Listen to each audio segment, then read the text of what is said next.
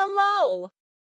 Today, I want to share the news that Paul Mescal from Normal People was offered the role of Johnny Storm in the Fantastic Four movie, creating excitement among Marvel fans. This news suggests that there may be new developments about the film that could be announced soon. However, since there has been no official statement yet, this remains only a rumor.